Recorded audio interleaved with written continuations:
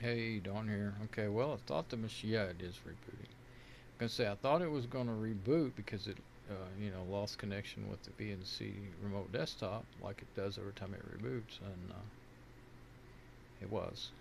For a minute there, I thought, oh, maybe it's done, and I thought, I was thinking, well, maybe I accidentally closed the VNC. They're trying to close all those background apps.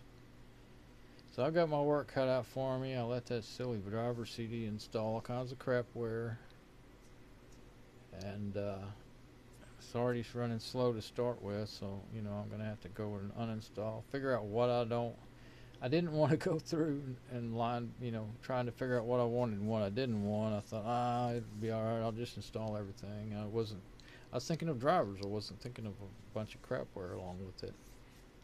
I think this CD has more crapware than any I've ever had now that I'm looking at what all it's installing.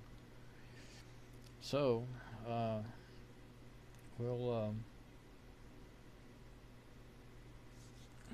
let it reboot, get back in there and see if it's gonna. I guess it's gonna do some more. This is what that motherboard is. This is the book for it, the manual. N68CGSFX.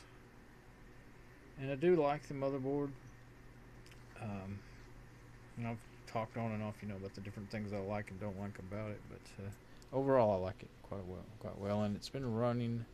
It's been in this machine for, I can't want to say a year, but it might have been 2 years now. In fact, I think it has been 2 years. And I don't run it every day, but it hasn't given a single problem as far as functionality or anything. So, and it's really versatile.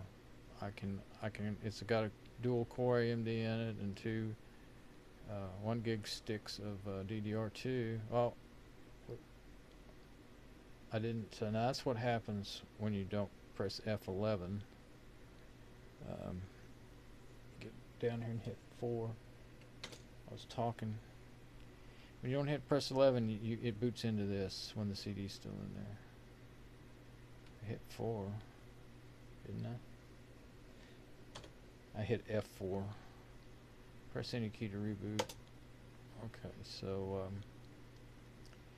gotta get my finger around ready. Just go ahead and start now before I even see the green screen. I believe I got it. Yep. Okay, I Maxter.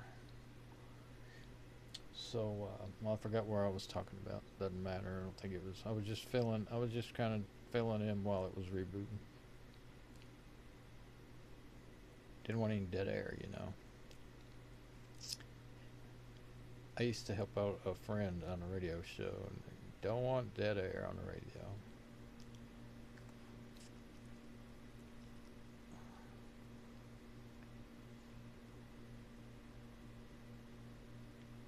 So,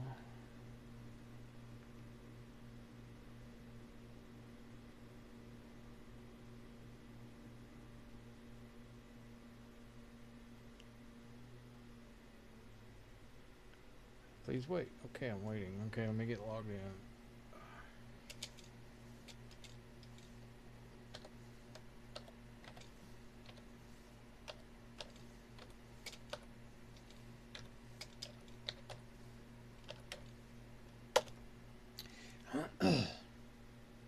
I really never dreamed it would take, let's say it was 9:30, 9:45. It's now 12:58. So 9:30, 10:30, 11:30, 12:30. 3 hours, not 10:30, 11:30, 12:30. At least 3 hours. 3 hours. I thought, oh man, this is probably going to take 30, 45 minutes. I hate this. This sucks. I always hate installing drivers.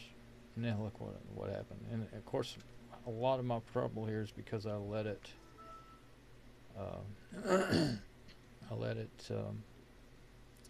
install every app on the darn thing. Okay, so I'm gonna go and get back in my desktop videos, and oh, it did a little thing there, didn't it? It says driver install completed, so I'm gonna go back and I'll click that OK in my desktop video and finish my video in there. Alright, this is done. Bye.